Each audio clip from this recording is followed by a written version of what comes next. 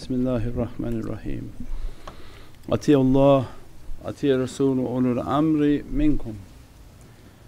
And always reminder for myself, ana abdukun ajizu da'ifu, miskeen zalim jahal.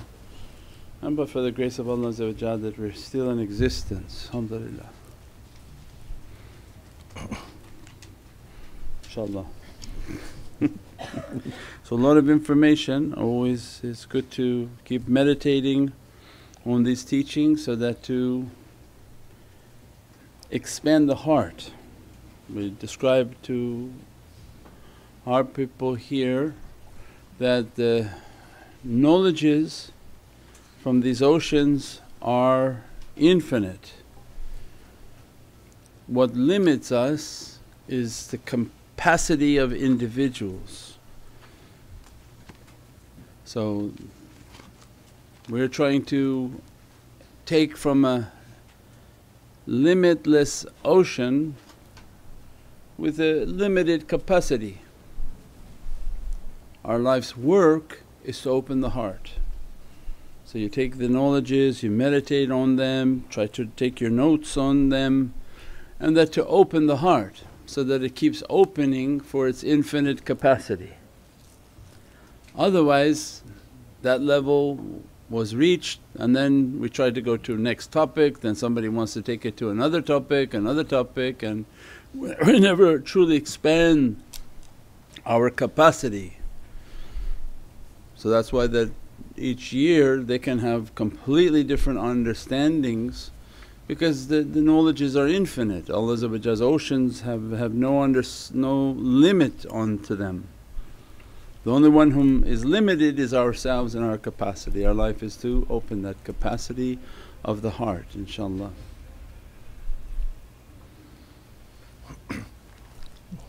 As-salamu alaykum Sayyidi. Wa alaykum as-salam wa rahmatullah. Sayyidi, how do the 4 Kawthar streams of the holy companions relate to the water, milk, honey and nectar and the 4 Kawthar streams of the Ahlul Bayt? Nice. I have no idea. That's a deep one, inshaAllah. There has to be a relationship that Allah gave these 4 Khalifas for us to understand. So when we write them Abu Bakr, Umar, Uthman, Ali and put Muhammadun Rasulullah in the center, it's because of a spiritual reality that exists of that Kawthar. As-salamu alaykum wa rahmatullahi wa barakatuh. This is Shaykh Nurjan. Thank you for watching the video that you're watching. InshaAllah, if you're happy with the content and happy with these programs, please support the button below, the programs that we have for our orphanage repairs, our water well, Give the Gift of Life, our mobile food vans. We have now 5 vans, Vancouver, Chicago, Los Angeles, Pakistan. There's many programs that reach thousands of people and rescue foods and give those supplies to people in need. Your support is greatly appreciated. Also, be so kind as to leave loving comments and please share the stream. Every bit counts. As-salamu alaykum wa rahmatullahi wa barakatuh.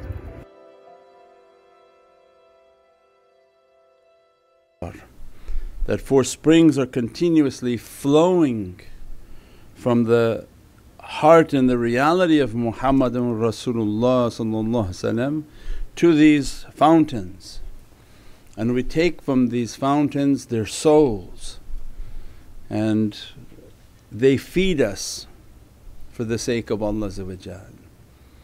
Means that in this world of light we said the food is not physical, it's knowledges, that their support, their knowledges, what they give to us is a sustenance for our soul. So when we sit with them spiritually and we see ourselves drinking from a Kawthar, they give to you a cup to drink in the ruhaniyat, it's the ocean of their soul, it's their Kawthar realities. That's why their love and is our completion, and their love brings us to the nearness and dearness of Sayyidina Muhammad, and that's why when the shaykhs speak it's from a Kawthar, Because these knowledges are Kawthari, not the shaykh is Kawthari, he's nothing, he's nobody. But as a mouthpiece for that reality, you have to respect the reality. So the reality that's coming is Kawthar. So you want to document the Kawthar, that's why you write. So the fountain pen that you hold is an imitated pen of the Kawthar. You're documenting the Kawthar realities. You're trying to take as much of this Kawthar onto your reality as possible. But it requires a spiritual understanding. So if I gave you a cup of water, said, this is from paradise, you would drink it all, you would bathe in it, put some on your face, give it to your family, give it to your children. But because you're physical and not yet thinking spiritual. If you would think spiritual, you would understand that their words are cups of water from paradise. Not even paradise, from the Kawthar above, way above paradise are the Kawthar realities of Sayyidina Muhammad. So the similitude of writing is drinking, because as you write it's being written onto your soul as if you drank that reality. So that's why their knowledges then, when they're dispensing their knowledges, they're feeding their jama'ah. Right? As soon as they talk, this is the food for their souls. The one whom is taking the most of that food, who takes the most of that barakah, is the one that has an understanding of these are from the Kawthar oceans, and as I transcribe them I'm putting them into my reality. Much deeper than if I just listen, because if I listen I don't know really what I got. Did I take a little taste of it, but what was this? Was this kebab or was this zulubia? What was this? But if you write it down you know exactly what it was, and you go back and you read it, and then that Kawthar activates again. So it means these are a deep reality. When we take from their presence, the shaykhs are sitting with them, taking from their Kawthars, drinking from their fountainhead these haqqaiqs and these realities, inshaAllah. So we begin to think more spiritual than physical. If you truly think spiritual, then we would understand a great deal more of what's taking place, inshaAllah. As-salamu alaykum Sayyidi. Alaykum as-salam wa rahmatullah. Thank you so much for the beautiful teachings about the four companions and the asa, siwak, qalam and ring. MashaAllah. Can you please expand a little more about the four companions in relation to the levels of the heart? No. This is an entire book. Yeah. That they have to get the book, Levels of the Heart, inshaAllah.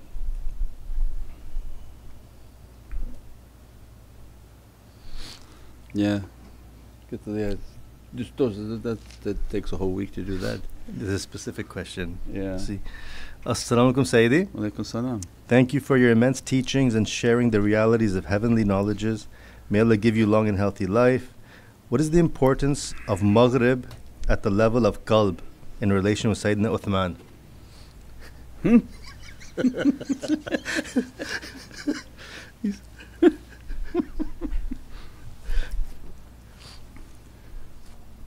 I don't know. Those are Zishan's questions. He's just trying to stump me. Yeah, I said, well, it's just way too much. Yeah. As-salamu alaykum Sayyidi. Yeah. I don't want to do that. How to deal with the fear of unknown on our path and build strong faith on divine plan? That sounds like a regular question. Yeah. So how to deal with what? How to deal with the fear of unknown on our path and build strong faith on divine plan? Fear of unknown.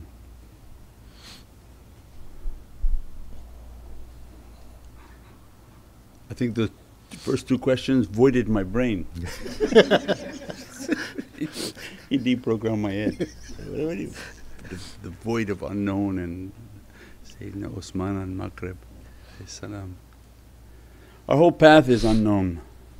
This is what we call faith. And when we have a love for the Divine and an adherence to this love, when you feel that you are holding Allah's hand, means that the hand of Sayyidina Muhammad so strong. This is our way of understanding that when we want to draw near to the Divine, the Presence, Allah has to give us something from the realities of physicality. This love for Prophet allows us to understand within the realm of creation, because you draw near to the presence of Prophet, you can witness the presence of Sayyidina Muhammad. They do in dreams, but more powerful is in live state, because we're not dreaming people. In their tafakkur, in their contemplation, that they connect their heart and they enter into the presence of Sayyidina Muhammad with the madad and support of the shaykhs. As a result of this human interaction at a supernatural level of reality, it's exactly what Allah wants for us. That how can you have a supernatural experience from something that makes no sense to you? A being that you don't know, a direction that's not available. It has to be a human experience. So the human experience of experiencing Prophet is attainable. So everyone's grandmother sees him in a dream. It's an attainable and written and documented by all scholars that this is something that a believer can achieve. As a result, they begin to clean themselves, keep their practices, learn their muraqabah, learn their tafakkur, learn from the power emanating from the shaykh's hearts that they connect. They use like a facilitator to reach towards these realities from our dunya level into their heavenly stations, and as a result of building that connection they begin to draw near, they begin to witness their shaykh in the spiritual realm. They draw to a strong connection of this ishq and muhabbat and reverence, because what's emanating from the shaykh is a reflection of Sayyidina Muhammad, not the shaykh. You'll never see the shaykh in who he is and what he is. He's merely going to be a mirror reflecting Muhammadun Rasulullah out to the students. That's the only role they play. So, I saw shaykh and I saw your reality. You'll never know the shaykh's reality. Means then you're above the shaykh. So you can only look up to their feet. Their reality is not important. What you see is a Muhammadan reflection that comes out. As a result of drawing near to that reflection, what happens? You begin to build a bond of love and a familiar love. So we understand it as a human love like we know and how we love everything on this earth. It becomes supernatural and more important than any love on this earth. And as a result of that love, then you feel your hand, you're holding their hand, and that's faith. Because you know your deeds and actions, you know your sincerity, you know your practices. As a result, I know I'm holding their hand. If I'm holding their hand, then this is my understanding. Why not it's going to come? Why what I'm asking for is not going to happen? Why these goodnesses and protections not to come to me? So this is what we call faith. As it becomes more clearer and more clear, because you begin to act on that faith. That as a result of holding your hands, that my life for you, my life for this way to reach towards your reality. Every time I want that connection stronger, I sacrifice more, I do more, I think of more ways to draw stronger to that presence until they feel the hand very strong upon their hand. And their faith has yaqeen now, certainty. Without that certainty become very difficult. That's why they're giving this system of certainty. Meditate, contemplate, connect your heart, begin to enter this realm of light and build your connection with the shaykh, from the shaykh to the heart of Prophet. That becomes your certainty. When you're holding, then whatever happening is happening. That why difficulty is going to come, it doesn't matter, it will pass. That every sadness that's coming, inshaAllah it'll get better. If not here, in the grave, if not in the grave, in akhirah. So it's that relationship that gives us that security and assurity, that we feel assured. And that's, they say, oh wow, why this person has so much faith. The faith is actually something very strong and they feel it by their connection, and that's what grants us certainty in the connection. Without it, then yes, those people don't achieve faith because they're always fearful, oh, how is it going to happen, why is it going to happen, is it going to happen, is it not going to happen, how is it going to happen, but that's not faith. Faith is you're holding their hand and that's it, it's going to happen. Now when is it going to happen, it's not up to you, just be patient. If things are going to change, not going to change, all you have to know is that when you hold that hand, all goodness is coming in your direction. You may not see it as something good. A test and a difficulty comes, we said before, don't think, oh everything is bad, everything is bad. Everything is an opportunity. Every test that comes, it's an opportunity for us to grow and for Allah to dress us and bless us and take us to the next level. Especially when you're holding the hand, you know that nothing is coming bad. It's just an opportunity to grow. So sometimes you hold the hand and it's great and you're feeling all the fayas, and other times you feel like that hand is just holding you by a thread, like you're going to fall but you're not going to let go until you can regain yourself and become straight again and solid. So you're always going up and down in life, but as long as you're holding the hand of Prophet then be firm, it'll pass, everything will get okay. And then you feel yourself again like on a plateau, and then another time you're rising and dropping and coming and going. This is the stations of yaqeen, and we have to have that connection, we have to have that love that grants us an immense love. Imagine if you know your proximity to the presence of Sayyidina Muhammad, this gives you an assurity from the way we talk and teach, Allah must really love you. If Allah didn't love you, He would distance you from the reality of Prophet. That's why we feel in our heart, what are we going to do for that love? How are we going to show Allah how much we love Him, thankful for everything that He has done. And the greatest gift that He gave to us was this love and proximity to Prophet, and that becomes our life, this becomes our khidmat. Why we want to serve? We want to show Allah how happy we are with this love He's granted to us, and we want the whole world to know this love. So these are the oceans of muhibb and ishq for Divine Presence, inshaAllah.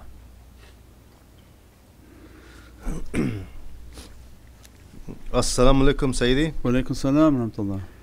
Sayyidi, whenever I try to share something or try to read from the app, every time my device gets damaged. Why is this happening? What should I do? Please forgive me.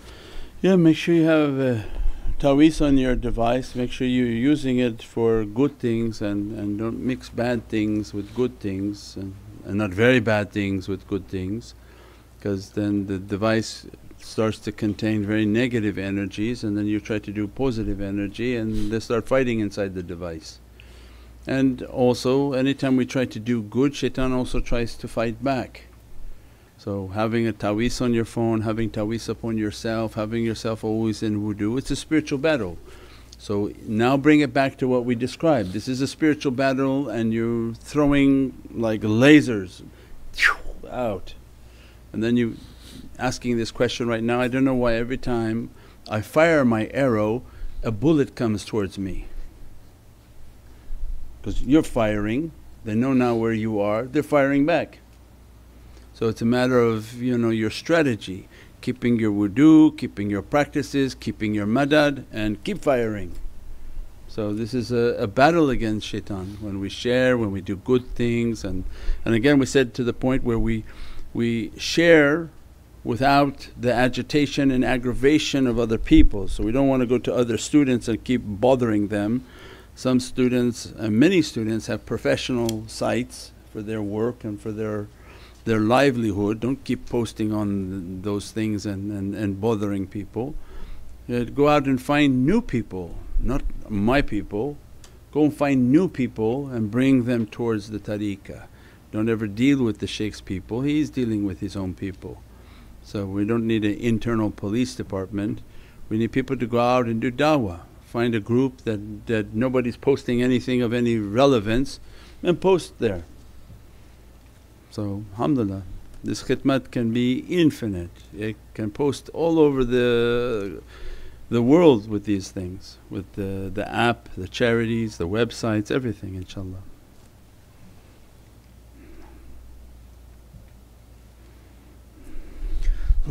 As-salamu alaykum Sayyidi. Wa alaykum salaam wa rahmatullah. Sayyidi, how to protect from evil eyes? From all your du'as and all the practices, all the energy work and the colour blue. That's what those evil eye symbols represent, and we have talks on that it's not that evil eye charm that does anything, it doesn't get out and have supernatural powers. But Allah gave the hikmah and the wisdom of the colour blue. The colour blue has the ability to draw your eyesight. So anytime you have hasad and envy and enmity, that you're feeling something wrong, you wear something from the colour blue. So the rings, the necklace, something from the colour blue, so a bracelet, anything, because that blue draws the eyes of people. And what became famous of this design of the evil eye was that it drew the evil eyes of people. Because if its symbol looked like an eye, it looked like it was looking at you.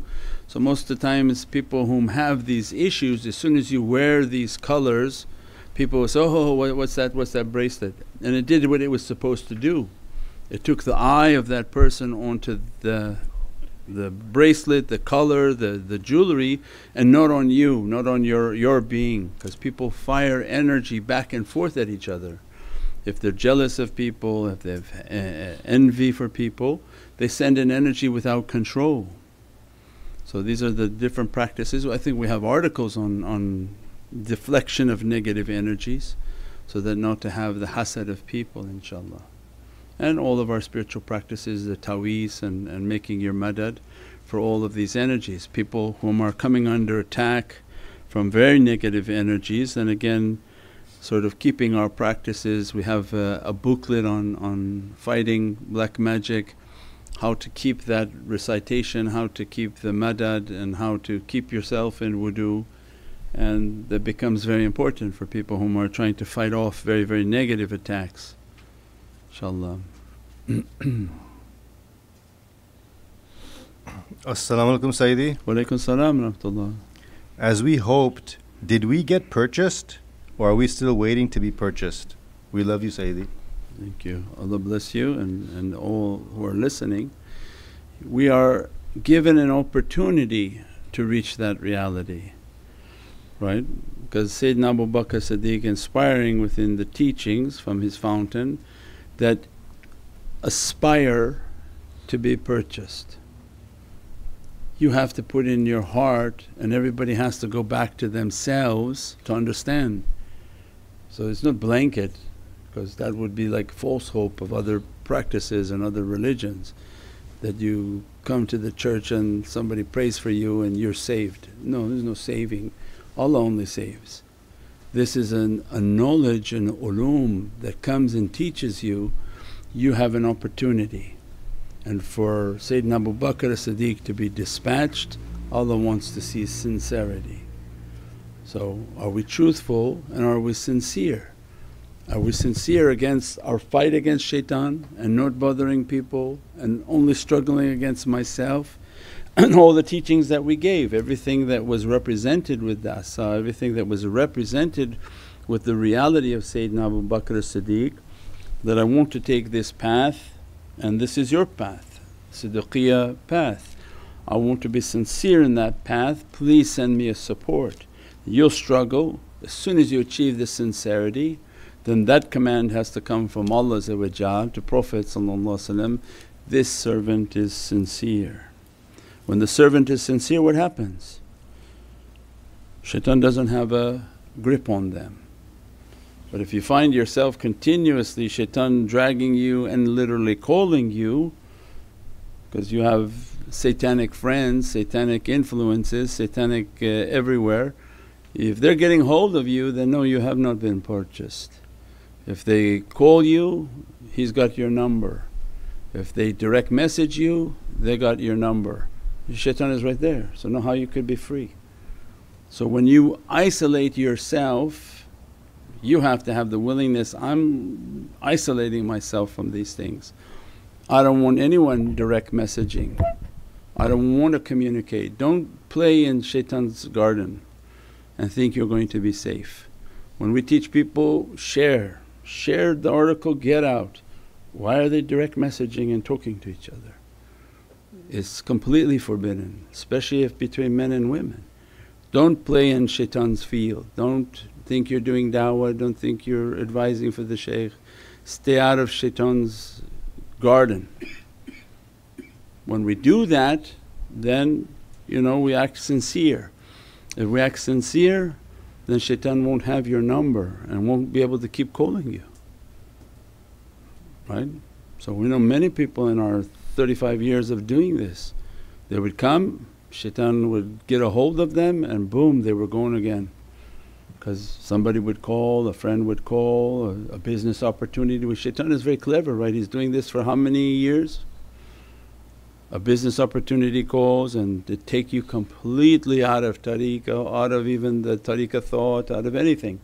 So he knows many ways. He can send something inappropriate for somebody who wants that. He can send business for somebody who wants that. He can send money for somebody who wants that. He send the lottery for somebody who wants. He has many ways to come after people, it's not one way.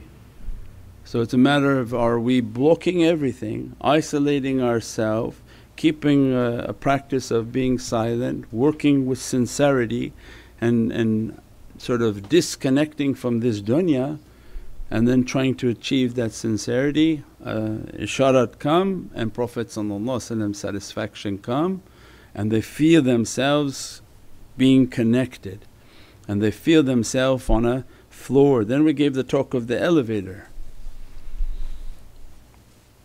right? Because you feel yourself on a very high level floor, not proud, but you feel like there's nobody around. Yes, if that's true, they've taken you up to a level on a floor where very few people are, and you literally have to get in the elevator and go down to start communicating with people, and that's very uncomfortable.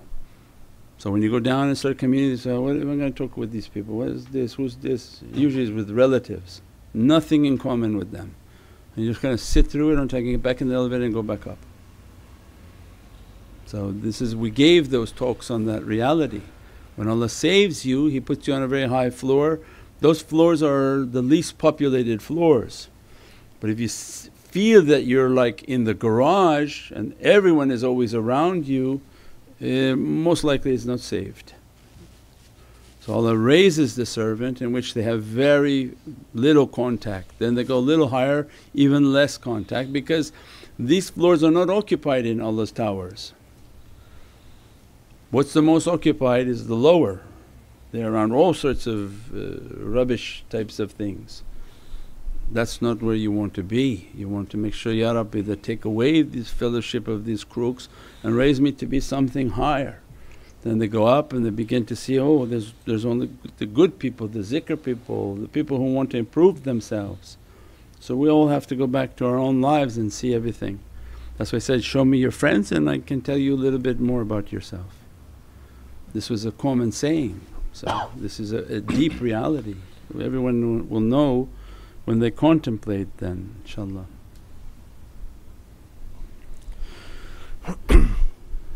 As-salamu alaykum Sayyidi. Wa alaykum salam wa rahmatullah. Sayyidi, if a student would like to write a Naat Sharif for the love of Prophet what should be the conditions? Make it a good one, inshaAllah. Be sincere. You can send it to ChatGPT, he'll help you too. They make salawats, they write naats, everything. But the guy said you have to sort of check it because sometimes it's not really a word. It makes up its own words and everything. But alhamdulillah, and anything with a good intention, then alhamdulillah. Make the naat and make your poem and make the letters of love to Prophet and everything is witnessed. And any interaction towards Muhammadun Rasulullah is documented, witnessed, and an angel presents that action to Prophet. He's the one whom keeps hisab.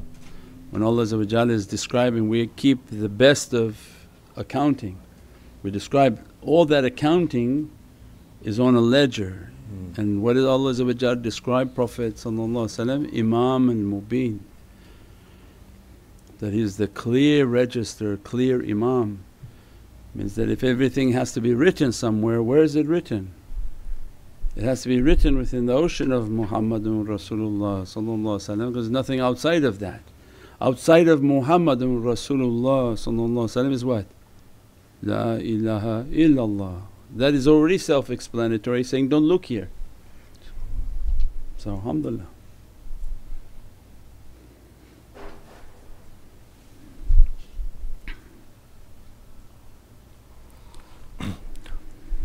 As-salamu alaykum Sayyidi. Wa alaykum salam rahmatullah.